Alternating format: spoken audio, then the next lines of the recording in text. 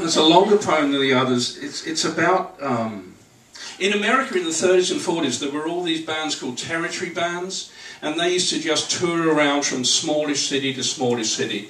Never went to kind of play places like Chicago and New York and so on. And they were made up of kind of either old pros who either were drinking too much or couldn't quite hack it anymore and had to tour with one of the lesser bands, or young kids who were just starting up and maybe might make it one day. I think they were the kind of Notts County of... no, I say that as a founder member of the honorary life member, whatever I am, of the Notts County Supporters Association. But listen, I saw them against Leyton Orient last night, and I know what I'm talking about. 1-0. So 1-0, yeah, just. Okay, so 1-0, and we tried so hard to let Orient score in the... Oh, shut up, Joe. Okay, so Oklahoma Territory is this big band. There's a trumpet player who drinks too much, and then there's this young kid playing the saxophone, and it's about them. And I'll come in after about 8 bars. Give or take. 1, 2, 3,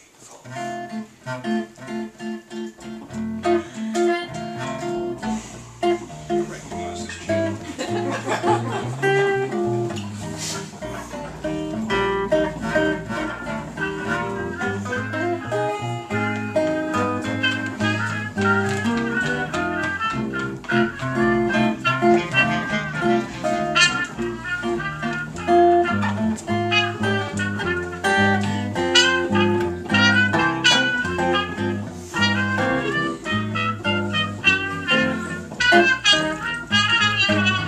4 or 5 times Jug lets the bottle fall from his fingers, till it finally bounces down and lands between the trombones.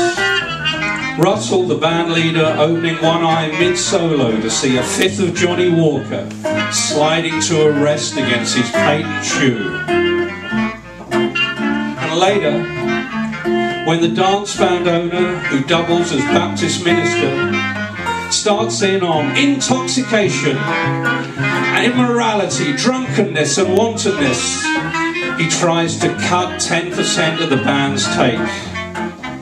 And Russell takes it anyway, philosophically, finds Jug a night's wages, and then lays out the last of last warnings.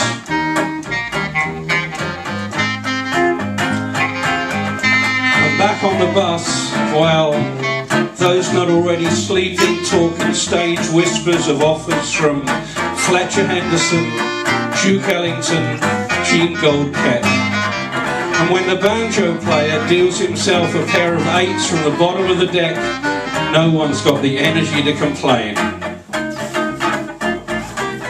It goes on like that, more or less. 7 days, 8. The marquee in front of the Wassitaw Theatre in Elk City says Tom Mix in King Cowboy, and then in very little print, Russell Grant and his Midwest Rhythm Kings, playing for dancing, one night only. That's us.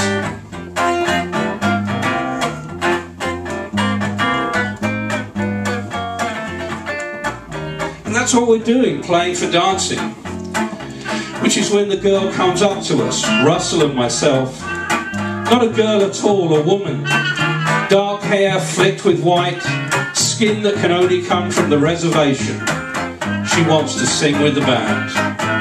Well, sweet Georgia Brown comes in too fast, falls apart too soon, and she's left standing there, looking at chicken feet wedged into borrowed shoes.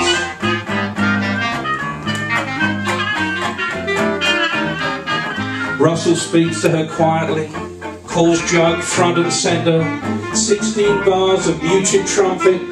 This time the tempo's right, the crowd is quiet, something about the voice. And when she steps back from the mic, I play the best 32 bars of sax I've played before or since.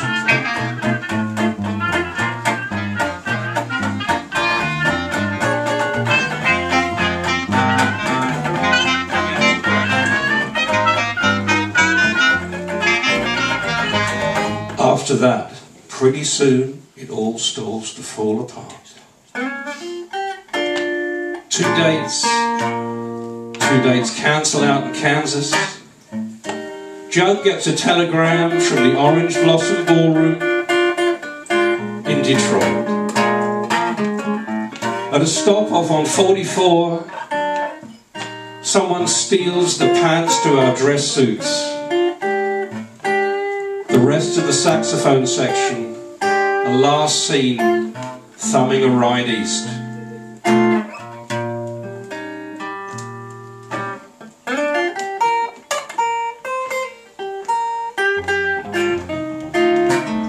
So I bum the price of hash and eggs from Russell and leave him in the back booth dealing solitaire. Listen, I went with him when I was but 19.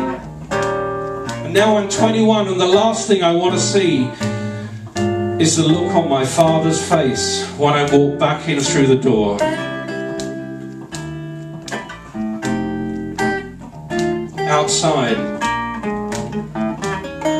Outside I take a smoke, and already there are more stars than I can hope to count.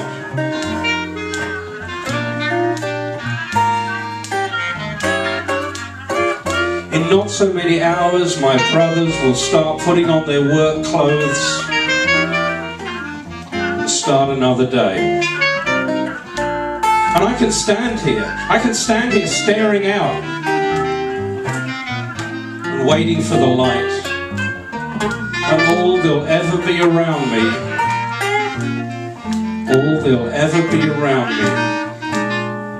is just another shade of corn. I said, all there'll ever be around me.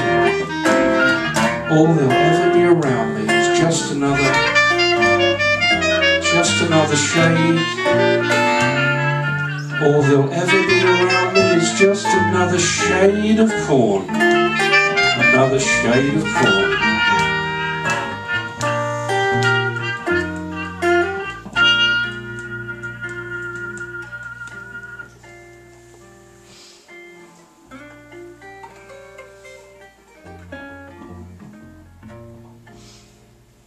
Thank you.